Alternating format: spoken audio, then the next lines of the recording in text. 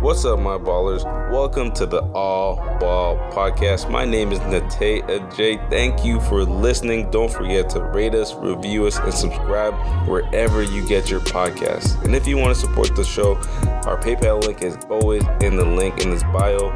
Check it out. Any type of help is appreciated, much appreciated.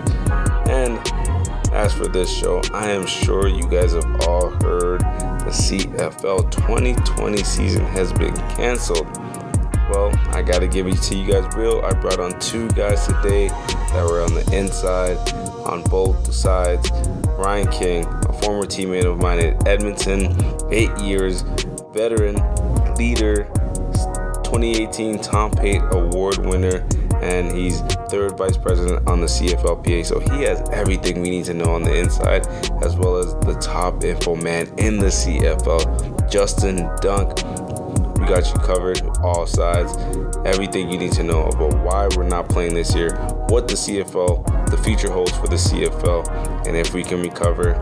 Also, I asked if the players could get paid, because I really want to know that for myself. I need to know if the players are going to get paid. I asked them all. We got you covered. Here we go. Joining me now on the All Ball Podcast is two guys. When things happen in the CFL, if they don't know it, nobody does. I promise you that. Ryan King, a longtime CFL veteran, vice president, third vice president of CFLPA, leader on any team he's on, 2018 Tom Pate Award winner. He's joined by Justin Dunk. You ballers know him well. The CFL's top info man, breaking stories left, right, and center. This week, he broke a story to me about my kid's school that I had no idea about. So I believe anything he says. Thank you so much, fellas, for joining me. How you guys doing today? Dunk, how you doing, man? Chilling, man. Good to be back on the All Ball, baby. Let's get it. Kinger, long time, man. I haven't seen you since November. How you doing, my brother? I know, man. I miss you, bro. Really happy to obviously be on the show. And, I was real proud to see you take this initiative and get this podcast up and going. And I've listened to all the episodes, man. You're doing a great job. So I'm happy to be here to support you.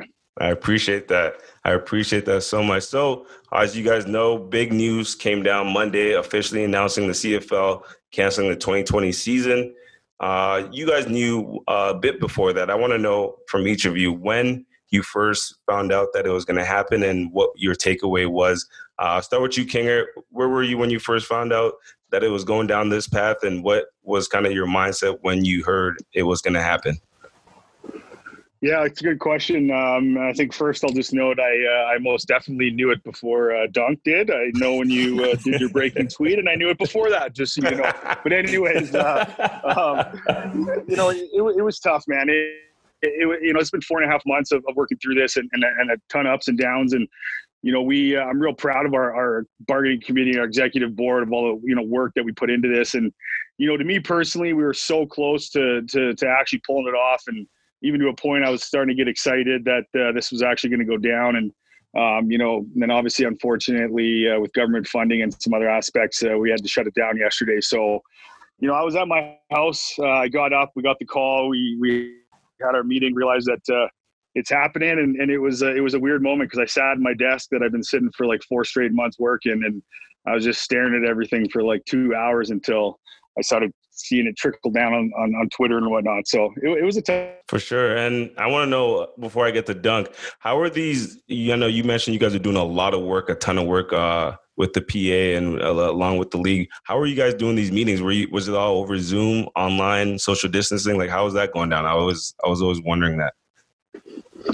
Yeah, it's a good question. It was definitely a different vibe. Usually we would meet in person. We would do it over select weekends and whatnot. Both sides would meet. And unfortunately, obviously, because of COVID, we had to do everything over Zoom meetings. And I'd say at the peak of it, we were, 5 to 10 meetings a day. And even to a point, I had to kind of leave my job I was working right now because this was basically taking up the whole day. So, I'm real proud of all the work that the bargaining committee and the executive board put into this. And, it's kind of it's a sad day to wrap it all up, but I'm pretty educated now in this whole online Zoom meeting life, as I know you are as well too, Tay. So yeah, it was definitely different, but we made it work. Awesome. And Dunk, so Where were you when you first found out? How did you find out? And what was kind of your mindset, your takeaway when you kind of saw it all go down? Because I've been talking to you a little bit, and your optimism wasn't very high. You gave it like about 15% chance in the beginning, but towards the end of last week, it was getting up there where you thought there was a chance where it could happen, right? So what was your final takeaway when you found out how things were going down the way they were?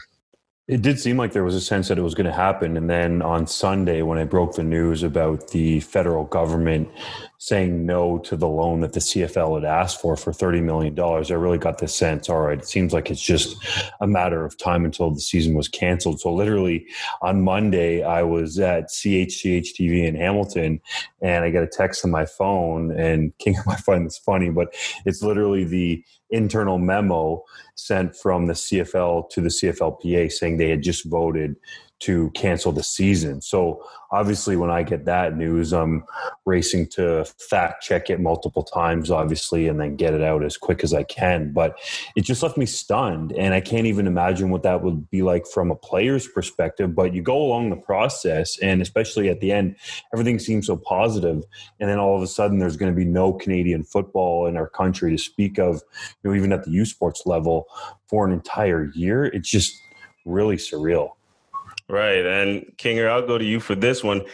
After the government says there is no funding, they deny the CFL's loan request. Was there a chance you thought there could be a CFL football without the government funding?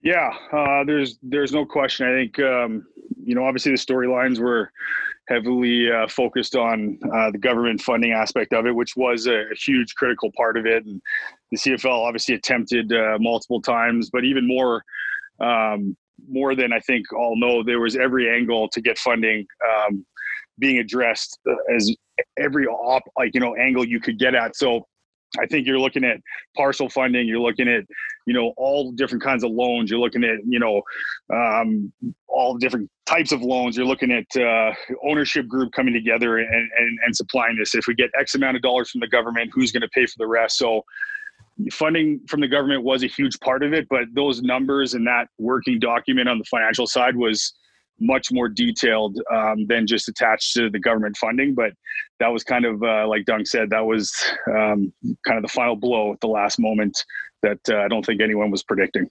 Yeah, absolutely. And Dunk, do you have anything to add to that, or any other tidbits that we don't know about? Was there any talk of a CFL season going on without government funding?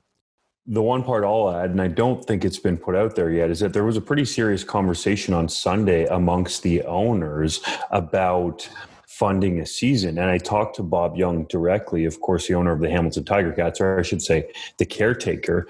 And you could tell in his voice, he didn't come out and say it, but he wanted to play. So I married up what my sources had told me about the owners that wanted to play actually talking about offsetting some of the costs for the owners that didn't want to play to try to get it across the finish line.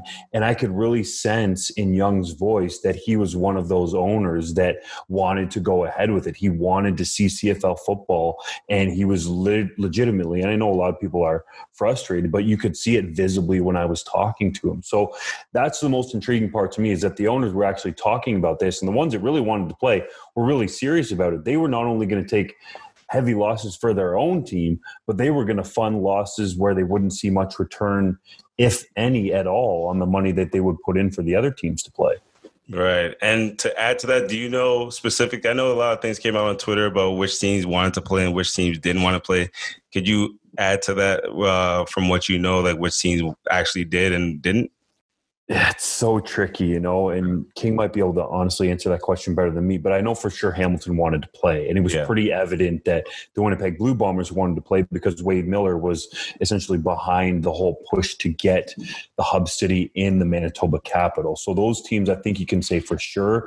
And then what you're going to have to do is go through the other different various plans that could have gone forward in terms of who would have been in and who would have been out, because I think it was fairly fluid. Right. Kinger, and now that we know the fate of the CFL for the 2020 season, what happens next? What is the future of the CFL looking like? Various reports, people on Twitter always want to talk that the CFL is going to fold. I don't think that's going to happen. But what is exactly from your point of view, because you are on the inside, you are privy to these conversations. What's next for the CFL in 2021? And could the 21 season be in jeopardy as well if we can't have fans in the stands? Yeah, those are good questions there, and I wrote both those down. I'll get to those in 1 second. I want to just cap what the last convo just about the teams I wanted to play, just to add something to that. Every team wanted to play. Okay, there's no question about that. Every ownership group wanted to play. Every GM, every head coach. There's not a question. All the players on every team wanted to play. If you want to get to the details behind how to solve that, you have to just look at the business aspect and how each teams are owned. So if you have a community-owned team versus a privately owned team, the availability to funding, the leverage to spend, the amount of people you have to answer to make those decisions are much easier if it was a privately versus a community-owned. So when you want to actually look at that, because I don't want to give the answer, but that's basically what it comes down to, is that there's just too many different business models operating under the CFL that for that to happen, it would have been very difficult. So that was just how I went on a cap on that. And then the future, there's no question that the future of the CFL needs to get worked on immediately. This can't be something that gets delayed by any means. The amount of work that was just put into this needs to be literally whiteboarded, erased, and start this back up again. Because in reality, we got 8 months to rebuild an entire new, CFL, and it's fair to say an entire new CFL. We're going to have to address many aspects of the collective bargaining agreement, all the way down to, how teams are set up to the financial plans. And, we got to build a partnership with the CFL, and all sorts of other things. So the work has to start now. Both sides are very positive towards the 2021 and the future of, and I think that the work that we did put in, regardless of some of the negative headlines out there, there was a lot of accomplished during this. And if we can take that, call it motivation at the very end there, working together to pull this off into the future, then I have no doubt that we will have a very successful future of the CFL. The no fans in the stands, there's no question that's a huge issue, a main focus of conversation, because the CFL is a gate revenue driven league, right? Right. The solutions to that, though, they are out there. Science is evolving. You're seeing other models in other leagues trying. So we're going to be able to get a lot of research from that. The same kind of ways we did building the bubble. We built the bubble off of protocols of all the leagues that were already started. So it was kind of fun to break all those down in prep of putting ours together. But we got to just stay current and stay ahead of it. And then the fans in the stands issue won't be as a big of an issue as it is right now. Absolutely. And Duncan, what do you see as the future of the league going forward? Anything you can add to what Kinger was saying? It seems like they're going to look at costs all over, and King probably knows a lot of this stuff better than I do, but I don't think it should be the players that they necessarily look to. I think that's naturally where the league might go, because they've rightly or wrongly been able to kind of strong arm the CFLPA in the past. And you look at the other revenue splits in the other major sports leagues, and it's closer to 50% going towards the players. The CFL is in around 30. So I don't think the players are the issue at all, to be quite honest. And, the PA guys might not come right out and say it, but you need to look at the commissioner and the board of governors and the higher ups and the presidents in terms of those guys being the top earners in the league, right? We're not looking at the people who are at the bottom end of the pay scale. We need to look at the top and trim on down. Essentially, those people need to be the leaders. If you're going to talk about it, just like anything else, you got to be about it. So I think that's what we're looking at overall, is a restructure of the finances. But I don't think, to be quite honest, that should involve the players. They just got to a point where the players bumped up the minimum salary to $65,000, something that made it sound a little better when the average person heard what a CFL player would make. So I think those salaries need to stay in line, and it's the CFL that needs to do a better job of bringing in revenue. Absolutely. And I'm with you on that, because when you look up top, commissioner, board of government members, team presidents, their salaries aren't capped, right? So, and we don't know what they're making exactly because their books are closed. So we definitely need to look there first, in my opinion. Moving on a little bit, what do you guys feel about guys? The paragraph 16 has been a big talking point, but there are a bunch of guys that are under contract right now. What is the contract status of all the guys under contract? Are guys going to be free agents? What about bonuses that were due? What about guys that are American staying in Canada right now? Kinger, what do you think? We'll ask you about the contracts first. What's going on with the contracts? Is everyone going to be free agents?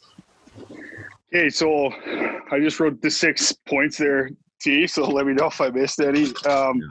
So contracts as of now. So okay, where do I want to go here? So in the beginning, the issue we had is the language to delay the seasons and around that, because when you go into the contract language, what they call it is important. If it clauses our contract for Article 16 or not, if we become free agents, if the season's done, and vice versa. So it's important to note that with the language being the cancellation of season, now that actually puts us in a position that we can argue fully Article 16 and the status of the contract. So now what this does is this puts you in a position of mutual agreement that we don't want, and we don't believe that the members all want out of their contracts collectively at one point, because then that would cause its own issues. What needs to happen is there needs to be at least some sort of period of time where we do give the availability to members, if they do want to get out of their contracts and become free agents, that is a plausible option. And there's no question that that's being addressed right now. And I see the outcome being very positive for that. And it will happen very quickly as well, too. And the reason I know that is that there's other options for the players to stay in their contracts as well, too. And those will be coming out in the next couple of days here as well. So there is going to be now a whole other plan that starts now that season's actually physically word language canceled. And now we can start the other side of it. So that's the key part of the language side of the contract. So we all technically will, in the upcoming days here, have the option to address that and whatever way we want. And then basically the back end of that happens. All bonuses, anything that's in your contract now is effectively, call it frozen until we basically put together the new CBA moving forward for the 2021. Everyone's under their new contracts now until we amend a new one. So there'll be agreements that will have to be made during the process addressing all off-season bonuses, which will happen as well quickly. And what did I miss there? Work visas. Work visas. Yeah, that's another huge one. And we, these are all things that we addressed well before even the decision. I would say it's about a good week before the final decision was made. We started addressing all these and what the outcomes are going to be. And we're working with the government on that aspect to put options together now. What's going to come with the work visas, not to get too much detail, but there's going to be some support coming for the players that standard contracts that are going to be tied to a government program, and we're going to have to try to keep those players attached to those contracts and working and active. So even with the canceled season, there's lots of ways to keep our members employed with the clubs, and that's going to be the key to keeping the working visas active. But as well, to that point, there's also agreements that can be made and amendments made that will can keep our players in those working visas if it really comes down to it. So there's lots of angles to play there, and there's no question that we think it's important that our players can stay in Canada even though there's a canceled season. Absolutely. That's huge, man. Dunk, what are your thoughts or anything you can add about the player contracts side of things? Well, I'm most curious about how it's going to work moving forward in terms of, do the contracts stay put? And this is sort of a question for King, I guess. Yeah. Do the contracts stay put, or are we going to have a fully amended collective bargaining agreement for 2021, because the current deal does actually go past next season. But what could that construct look like? And I think top of my mind right now is, are we going to have a time, maybe that'll be the schedule that we've had in the past, where there's a free agency in February, but the players who had expiring contracts after the 2020 season, when might free agency take place? Is there any indication of that? Wow. Yeah, I think I understand the free agency question, and and I understand what you're saying. I would say that it wouldn't make sense to change those timelines or those dates. I don't see a reason why you would. So I can see that staying status quo now. There's going to be movement, and there's going to be way more movement, and there's going to be a period of time where players will have the ability to get out of their contracts of Article 16, and technically what we want to avoid is teams then just signing players. So we want to make it a true availability if a player actually needs out of his contract to go make money to provide for his family in this current year, because we don't have a season. What we want to avoid is kind of what you're getting at, is just a mass free agency while we're trying to rebuild and restructure 2021 moving forward. So I know the plan, I could say, initially has been, or the discussions have been around, how do we make it more secure and more stable for our members? How do we make it so our members want to stay in Canada and build in the communities and stay way more involved in that aspect, to stay more engaged there, to build their own brands, to build the CFL brand? All this stuff is being discussed in the initial stages of how it's going to look. And, we do have 8 months to do this, so we have time, but just there's a lot of levels of conversation that need to start before we start talking about an agreement. To the contracts moving forward. So basically how it works is, yes, we are under a current CBA right now.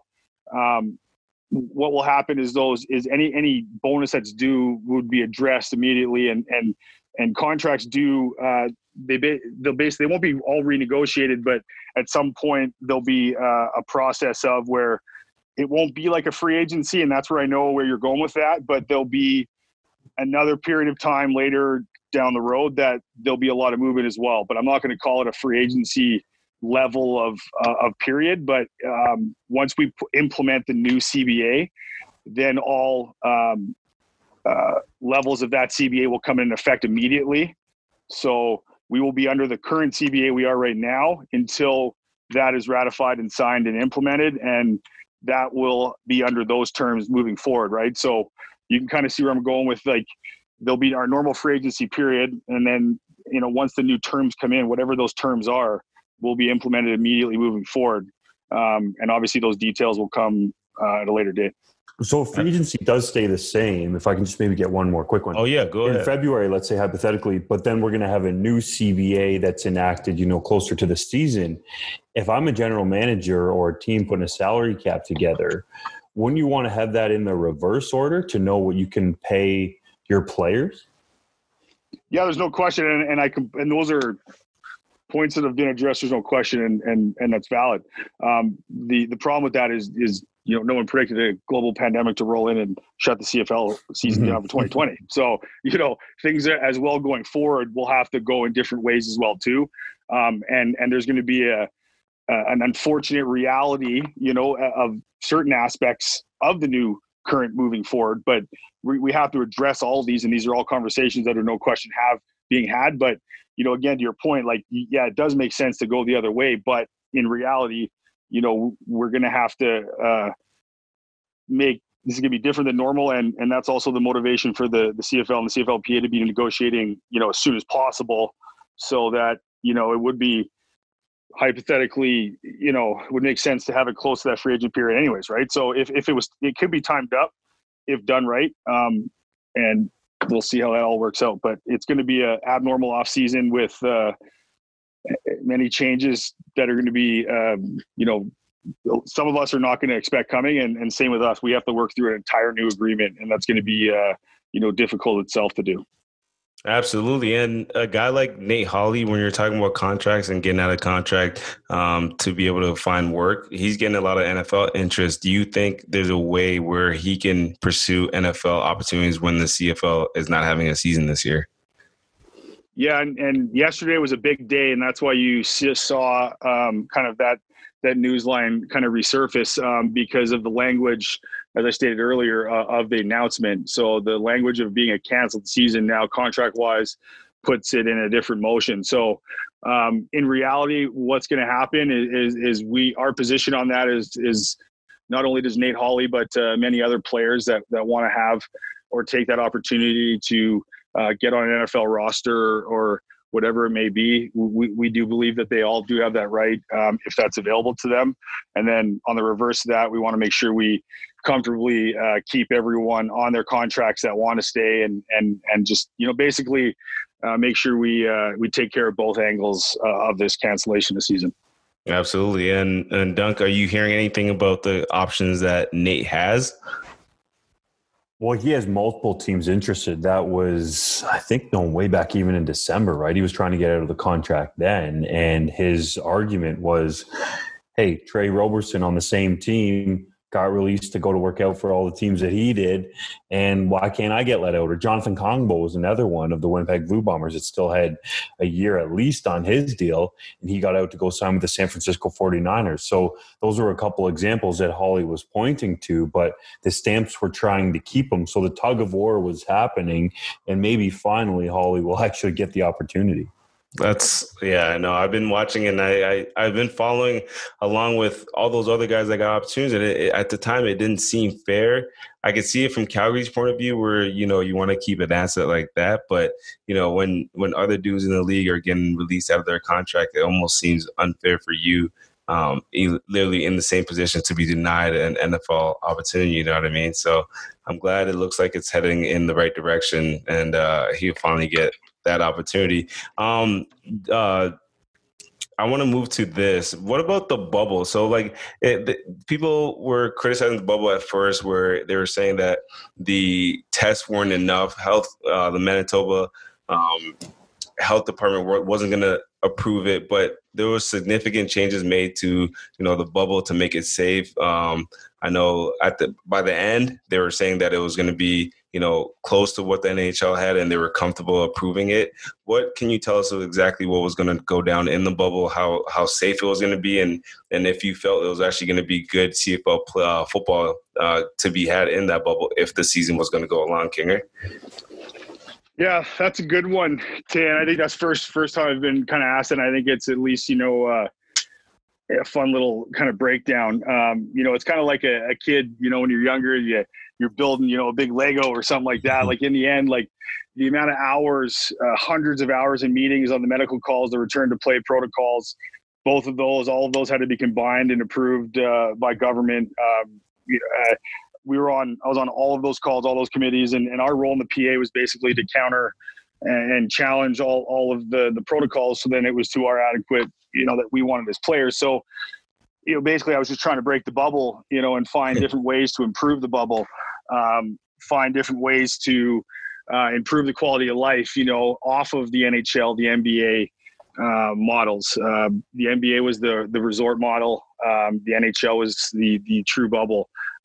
So it was cool to kind of go off of all the stuff you saw online. You saw them playing ping pong. I'm looking in the background, seeing that they have mats on the floor and like a Gatorade station and how they're doing it, where the sanitation, it got pretty deep, to be honest. And by the end of it, we did actually mutually, and it took to the last, very end for us to both get on board, but we did. And that was a huge accomplishment, for us on the PA and the CFL and our medical team to, get a document into federal government that's approved that, we spent, 4 months putting together and a lot of tough conversations regarding the things, like you said, the testing protocols and all that. And things changed very quickly coming closer to the end of it. And that's just because that's when we had the most current info. So at times it was challenging to not see changes in these documents, but at the end of the day,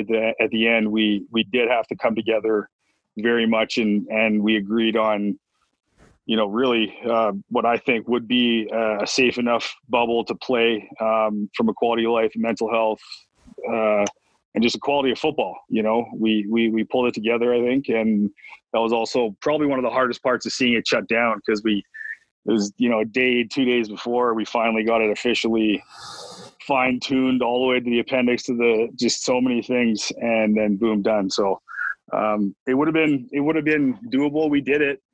Wade and the CFL side did a lot of work putting that together, and same with our side as well, and the doctors. So like I said, it was kind of like a little kid's dream, when you're building a huge Lego, but we got to build an actual bubble concept that 1,000+ people were going to be actually going in and playing. So yeah, it's a shame that it didn't come together, because I was reading a lot of the NBA stuff, and pretty much you were doing what Chris Paul was doing for the NBA and trying to figure out what different guys needed and like quality of life in there and having entertainment, and because you're in there for a while. But it's just a shame that we can't actually see that to light. Well, let me roll. Like, yeah, that's good. Let's get some positives on that, because we went from like a basic bubble, right? You got to think of it. It's like, hey, hotel, boom, okay, security, shut it down. You get the framework, and then that's basically where we came in. We're like, hey, well, we don't want to be on lockdown 24/7 here. So by the end of it, we had things as much as restaurant rotations being booked out, to the idea of golf course concepts with shuttle buses, and getting a booking system, and almost like when you show up to a resort, you get a weekly menu, and you can sign up online, as far as a mental health program implemented with a very recognized mental health doctor, and there was going to be a team assigned in there to each team, and there's going to be a lot of good work there. We're going to get daily check-ins and stuff like that to keep everyone communicating. There was going to be like a family call center where if you didn't have iPads or phones, you could go and call your family and stuff like that. All the way to like skip the dishes to XL level, like Amazon, like Shoppers Drug Mart to the grocery stores. We had to make sure like rooms had fridges, to microwaves, to blenders, to fridges, all the way down to like the fine details of like if you wanted different pillows to this and that, you were going to even have like an option to make movements, to get fans, so we were trying to make it as close to what I was thinking is like your normal day-to-day living. So that was, a fun part of it. Like those are some exciting things that would have been attached to it, but it's too bad it didn't all go down. Man, dude, I want to go to that bubble right now, man. Oh man, that sounds dope. The coolest thing about the bubble, like they have these shiny NBA stuff and NHL, right? What would have been the coolest thing, Kinger? Oh man, the coolest thing of the bubble. Like the NBA had a barber shop, right? Yeah, could play on BMO Field and do all their stuff. Like that stuff looked pretty cool. Yeah, and I don't even know if I want to answer that question, because we had to fight pretty hard to get it to where we baseline needed it. You got to let us know, man. You took it this far. It's all ball podcast. Well, the coolest part, like there was going to be, so this is a cool part. So there was a partnership that was made with a big local gym, that each hotel was going to have like head to toe, like completely full gym. So you'd be able to walk in and you'd have like 5 squat racks, dumbbells, and we got to tell them what we needed in it. And so basically we built all the gyms as well too, and from like stereos to mirrors to team logos all over, like Grey Cup, you walk into Grey Cup, it's like, holy, there's logos all over the place. We wanted that vibe. So it was like different in the bubble, and then there was another room that was going to be for like virtual, we went as far as like virtual, like a meditation room to yoga, to spin classes, all done virtually. So we were going to partner with, local spins and yogas to run these sessions that guys could do and stuff. So we got pretty deep into that, and they appreciated all of our work in that aspect, because a lot of times it made sense, while we were putting this together, quality of life was a big part of it. There's no question. Dude, that's unbelievable. Moving to a question that we all kind of want to answer to, Justin, what do you think is the reason why the CFL was unable to secure the loan from the government? the loan programs that they had already set up. And the terms in terms of paying that back were a 4-year plan, and the interest rate would have gone about 7%. So that wasn't to the CFL's liking.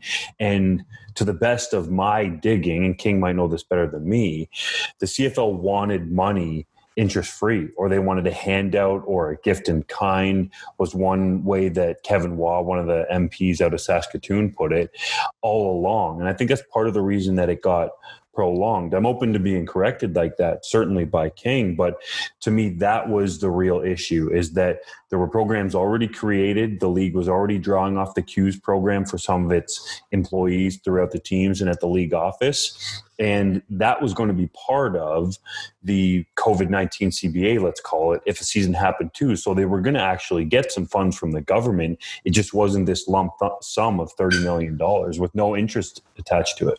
You said the league asked the CFL for $30 million. And obviously, if the government had said yes, that every business in Canada would be going to the CFL with their hands open, asking for interest-free loans. Is that correct? Yeah, exactly. They would have been going to the government and say, well, why can't we get interest-free money? Yeah. My business is struggling in the pandemic. So that's why the loan amounts and the rates were there, because you can't just be giving out free money as much as the government has done that in this pandemic. And I think also they will weigh the political climate of it a little bit. You look what happened with the Toronto Blue Jays and them not being allowed to play in Toronto. Obviously a different situation there when you're getting into more of the health of it. But I also think giving $30 million interest-free to a pro sports league might not have been so good for Justin Trudeau when he's dealing with the weed scandal right now. Absolutely. And Kinger, I don't know if you can speak on this, but I got to ask you anyway, because you are on the All Ball podcast. Why did the government say no to us, man? Well, so Doc relayed a bunch of, I think, valuable pieces to the puzzle. But the one of it that most definitely is the key to all of this, and kind of, if you really want to dig into the financial, this is basically probably the easiest way to get to that solution is just the player health and safety, the return to play protocol. We needed exemptions with the quarantine rule. There was multiple things that had to happen in the same aspect of the Blue Jays. The Blue Jays, we were declined to play. Right. So now we were going against the government. As soon as that happened, that was real hard for us to take, because we're putting together our return to play, hoping they get it so we can tail on that and get it as well. Right. Mm-hmm. So they already shut down, a pro sport league. So for them to even approve us is even harder to do, right, at that point. And so we had to get into such detail that it took all the way up till the last minute. And in reality, the medical, they're not going to give the funding before they know the business plan, right? The bubble concept. Like, we had to have that fully up to date, approved. And that was back and forth with the medical federal side. There was multiple calls, suggestions that we kept always advancing it to the very end. And we just basically ran out of time. So I think the federal funding issue is just the time crunch we're in. We're trying to get $30 million, and that was the third crack at it. So, it's just the reality is the time crunch and the late start to us negotiating to pull this off. Absolutely. And you talk about a time crunch. Justin, is there a way where you saw this happening where if the league had taken steps earlier in this process, because we did have a head start, the league didn't start till June. We knew about the pandemic in March. But is there a way you saw that if the league had, conducted itself, that we would be playing football right now? There's one major one that smacks me in the face, and I think it will go down as the most memorable moment, infamously, I should say, of the whole situation. And that's when Randy Ambrosie presented to the Standing Committee on Finance, May 7th. I'll never forget about it. And there was no representation from the players there whatsoever. And also there was no plan of how the money was going to be divvied up and what portion was going to be to the players. I think that really hindered everything. It showed the lack of the CFL just wasn't prepared going into that. And the fact that they didn't get to the table with the players until, as you said, well into the process, I think put them behind from the get-go. Like you said, we knew the pandemic was happening in March. And once they started to cancel the CFL combines and the national CFL combine, they should have been thinking and getting the PA to the table and talking through it. I'm curious if King maybe can open it up and help us understand as to why that didn't happen right away. But I think that was on the league, and that moment really showed that the league didn't come prepared, and it was something that everyone saw and made headlines everywhere. And after that, even though it wasn't maybe going to be the full number, but that 150 million number got out there, that it turned a lot of people off to it publicly. And when you're looking at the political perspective and trying to take the temperature of the room, I think that sort of sealed the fate of it, because everyone's like, no, we're not going to give the CFL 150 million. In actuality, we all know it would have been less for 2020. Absolutely. I have a couple questions, follow-up questions with that. So originally they asked for $150 million, and then it comes down to $30 million. I've been trying to figure out in my head, what were we going to do with the $150 million? Because all we really needed was 30 when it came down to the nitty gritty. What was the $150 million, in your opinion, going to be used for, Dunk? The 150 was just essentially if everything, all of the worst fears came true over the next few years. So that was sort of the league projecting, all right, in 2021, if you don't have fans in the stands, then that's kind of what it was going to be used for. Okay, that makes sense. Kinger, the best leagues in the world have a partnership between their players union and the league office.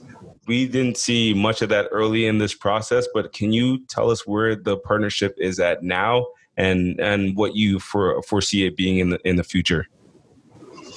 Well, I think that's a question that you can tie directly to, what will the future look like in 2021 and moving forward. And there's going to be a substantial amount of changes that are going to be needed in all aspects of, CFL and operations. And, the same as from a player's perspective to, managements to every aspect of. So we're going to see the accountability come into play here, because it's going to be noted, and obvious the changes that will happen in 2021. So I think that all kind of sides are under pressure to really, check their costs and figure out where you can make this more viable and sustainable for the future, instead of, running it year by year as it's been for a long time. Right. And the players have been kind of, put on the back burner for the most part. I know the PA has been working their butts off for us, but, a lot of us, we feel like the league doesn't really care about us. What is going to be going on for the players during this pandemic? Mental health support, financial support, any kind of things the PA is going to be doing for the players. Because honestly, right now we think you guys are the only ones that have our backs. Yeah, and that's probably fairly accurate. But so I'll do that in two parts. One. So I'm 8 years now on the PA, and I remember my first CBA. I've been through 3 of them. Just to see how our union was set up and how it operated and how it ran to how it is now, and like that's something I'm unbelievably proud of. And even just to see the progress over the years, like even with the lack of communication during this, it was sorry, there's a cop behind me. There you go. Sorry, I'll hop right back in. He was not pulling me over, man. He had to go. Yeah, he saw you. Anyways, even during this, during the negotiations, when there was a lack of communication, we most definitely were taking our foot on the gas pedal, and we got all of our members on EI and CERB, and we provided all the medical and the mental health, and we launched a platform, LifeWorks, and we've had 250 plus access to it during COVID, and we've had a ton of people reaching out to all the educational resources that we launched during this time. So we definitely were in a reactionary position during this. Obviously, some would have other opinions of the CFL in that aspect, but we wanted to show that we were doing work, and we were trying to do everything we could and getting everyone on funding and making sure everyone had all the access to those resources. And our union is as strong as it's ever been. From our executive, from Brian Ramsey, our executive director to the members, we operate so much differently than we did, even 5 years ago. And we're much more of a strong, stabilized, unified union. And we most definitely have the players back in every aspect. So moving forward, it's again kind of some, at least, to be able to unroll here. Tomorrow we have player rep calls, and then a town hall meeting as well too, booked for tomorrow. And we're basically going to unroll steps moving forward. Now I can say that it's going to be aspects related to our medical. Obviously the members want to know what's going to happen with our medical now that a season's canceled. A lot of our members are in America, and they use our medical plan if they have kids or whatever the case is, accidents. So that's an important aspect. The government funding is another huge part of this, so we'll be excited to kind of announce how that's going to be rolling out, as well as going to be the Article 16 answer. So we'll be providing the answer to that as well too, which will be again a positive aspect. And so I think this is the first steps of the league showing that they're willing to work together with us, because they addressed basically all of our issues with a canceled season. And at least it's going to give not only certainty to our members that we have a final decision on a canceled season, but we're going to be able to give them right away and start, the plans for moving forward, so we can kind of just get all this behind us and start rebuilding for 2021. That's awesome, man. I know you probably can answer this best, Kinger. And a lot of guys have hit me up and I'm like, I don't know. I'm going to ask Kinger. So I told everyone I was having you on the show today, and I was going to ask you, or is there any chance the players will see anything monetarily this off season before we actually play another game? Is there any chance of that being talked about between you, the government, and the league? Yeah, absolutely. And this was tied to if a season was starting or not. So there's even an aspect of a back paid amount being worked on right now and agreed on. So those are numbers that I just don't want it for the fairness of what's going on and the positive outcome it's going to be. But yes, moving forward, we're going to be trying to keep our members not fully funded by any means attached to their contract, but there'll be some funding support coming. We're just working out the details. That's awesome. Dunk, can you tell me a little bit about what the CFL has to do to repair its relationship with not only the PA but the fans, because they've taken a hit throughout this whole not just the pandemic, but the asking the government for money, this whole process. They've taken a big hit in the court of public opinion. What do you think the CFL has to do to regain the fans that it has and strengthen its relationship with the PA? To me, it's simple, and I felt this way for a number of years, and I think it's all encompassing. This would be the players and the coaches and the general managers as well. Just be transparent. That's all everyone is asking for. Now, there are obviously some things that are not for public consumption, but I think overall the league needs to be more transparent. And when they get asked a question, answer it. For example, yesterday, after the news broke, Randy Ambrosie is put on a phone conference call, and he only does one video interview that's with TSN. I understand it. It's a rights holder. That's totally fine. But Bob Young is out here willing to do one-on-ones with people, and I was fortunate to have one with him. So a lot of people are saying, well, why isn't Randy doing these things? Or why did the league not do a Zoom call conference availability that everyone is doing these days? So the transparency aspect to me is something that frustrates a lot of fans and maybe even potential fans because they can't get a straight answer. When the NHL was going through their situation before they returned to play, or Major League Baseball or the NBA, we all saw those commissioners front-facing on camera answering the difficult questions and not providing non-answers, or what I'm going to start referring to as Ambrosie commish speak, because you ask him a question and then he takes it in a totally different avenue that you're not even talking about. So more direct, more transparent, I think would really help the CFL in the future. Absolutely. And Tay, let me hop in there, man. I gotta hop in. This is prime time, man. I need this for myself, my sanity. I love it. This is what else we need to work on. The media out there, man. These guys I'll tell you, it was following and knowing what was going on and seeing how this all went was interesting to say the least in the aspect that it's important to have, especially our inside reporters getting news out. But as you see, when it spreads to the levels it does, right, it gets so skewed, and the amount of work that we would have to do internally to manage this was like just such a huge waste of time in theory of like just trying to, have the aspect of just being patient and getting proper news out. And then the other funny thing is I joke now of during COVID, we also lost the validity of breaking news. And then also now we see the confirmed unnamed sources, all over the place. So it's always funny to see that. And I was thinking, these top 10s that are going on right now with teams, it'd be almost a fun thing to do to go back and get all the sports reporter tweets and then do my own top 10 of the most insider of the COVID, and I got to give it to you, Doug, buddy. You're definitely way up there. So your sources are fairly good at times, but not always.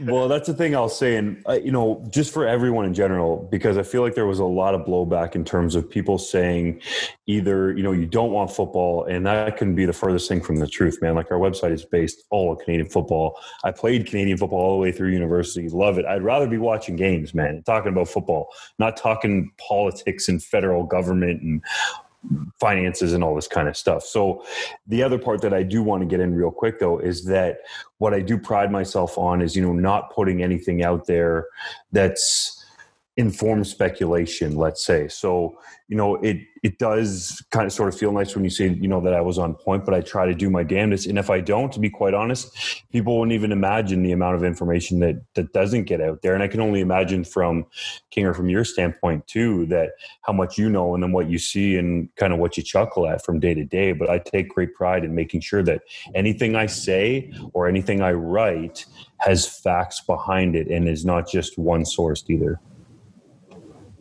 100%. That's a good response. Yeah, 100%. And it's one of those things where like when you're playing the game, right, and what the game plan is, and what everything that's supposed to happen is, how guys are coached up to do stuff. And then you turn on TSN or whatever news channel. It's obviously TSN, and you watch the analysts who don't know what our schemes are, aren't in the meetings, criticizing guys. You know what I mean? But without inside information, it's almost like that. Because we're on the inside, we kind of know exactly what's going on. But you have to kind of watch it from the outside looking in, get your facts together, corroborate it, and make sure it's all steady. But at times, unless you're on the inside, you're not going to have everything 100%. But, that's the kind of, example I always think about. And, when I see stuff, I always, hesitate and make sure it's, I double check it and check it with people inside. So, I feel for you, Doug, man. You got my trust, man. Hey, and Tay, I'll say it was fun too. And this was all very new to me, even being on the executive and being on this table.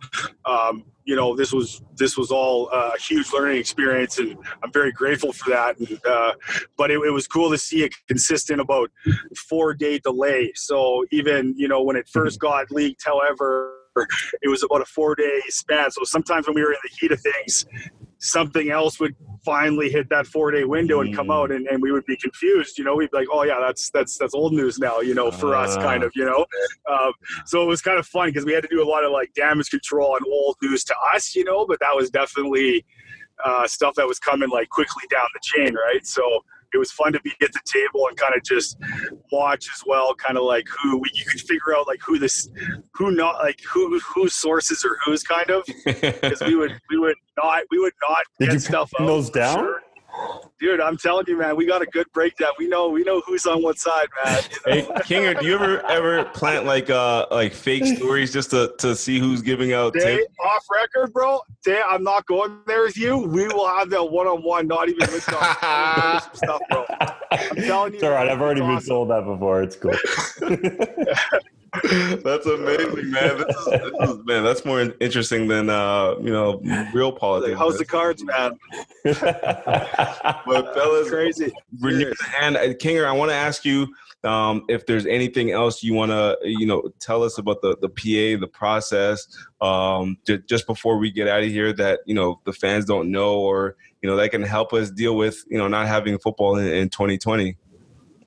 Well, I think I definitely, I think we this is the first time it's been great for me to kind of be able to just break this all down and be able to talk about it all, because there's a lot of positive aspects of this. And the reality is, we're living in the middle of a global pandemic and one that's very deadly across the border. And I have a much more understanding of why. Like, we tried our best. There's no question.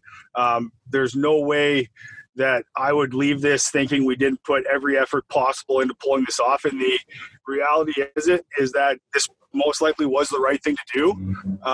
And now we have to just, tell people and get it out there, what all the work we did, so people can see. And from a fan perspective, we're going to come back even stronger, because this is now an opportunity for us to rebuild from the inside out. And the inside of the CFL has been pretty stonewalled for a long time, and they've stayed true to the way they've done things historically. And now with the outcome of a canceled season, we'd have an opportunity to truly get a partnership together, and we're very motivated to be available to that, and to really come back and be so engaged in the community, and just come back in such a positive aspect that the stands and the stadiums are filled again, and the CFL is thriving way past COVID pandemic. That's awesome, man. And I'm, to hear you say those words, it's very inspiring. I know firsthand that you guys put in a ton of work, man. And it's, hats off to you and the whole squad, for looking out for us. Always, man. And you Kinger, man, I think so highly of you. You've been a leader since the first day I met you. So I appreciate you taking the time, to be on the podcast, giving us the straight news from the inside. Dunk, is there anything else you can add? I know CFL football is canceled for the year, but what can fans, they'll bank on, going forward and kind of feel good about CFL, maybe, if there is anything? Well, to be honest, I think it's guys like Kinger, right, that I think unfairly, as the process was going along, a lot of people thought that, Randy Ambrosie had his feet up on his desk and there was nothing going on. But meanwhile, as you know well today, and, Kinger wouldn't say it because he's a modest dude, but there's a lot of work going on behind the scenes, even when people literally thought, there's nothing, and these these self-imposed deadlines are going by. So I think what I take away from it is there's a lot of people who love this league that are working very hard to make sure that it comes back bigger and better in 2021. And that's something that I'll just sit back and listen and learn about, and can't wait to see some ball. Awesome, man. Fellas, thank you so much. This was so fun, man. I think when CFL football comes back, we got to make this a mainstay, because I learned so much on both sides, and having both of you guys on was a blast. So thank you so much for joining me here on the All Ball podcast. We definitely have to do it again. And you guys stay safe and be well. Thank you, guys. Bet, man. Have a good one, man. Good chat. There you have it, what we all were searching for, some clarity. A huge thank you to Ryan King and Justin Dunk for jumping on today and giving us answers to all our burning questions. I always say, if these two guys don't know something about the CFL, nobody does. Last but not least, thank you all to all you ballers for tuning in. Again, don't forget to follow us at the All Ball Podcast on YouTube, Instagram, and Twitter for great content. The one and only Scotty Mac keeps it coming. Until next Sunday, peace.